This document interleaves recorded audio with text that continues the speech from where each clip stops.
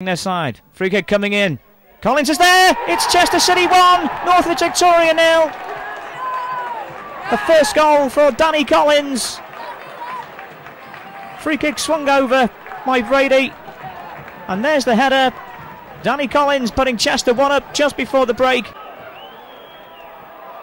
Now here's Foster. What can Foster do? Doesn't quite work for Foster.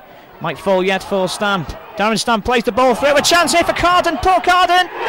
It's 2-0 to Chester. And Paul Carden gets his first goal of the season as well. And that could be curtains for Northwich Victoria. Sweet ball play through by Stamp to Carden, who finished beautifully with the right side of the foot. Interception by McIntyre. He had to make sure he got that ball, or there could have been trouble. Now Foster on the left. Foster wants to get into the penalty area. Ian Foster, right-footed shot. Peach of a goal from Ian Foster.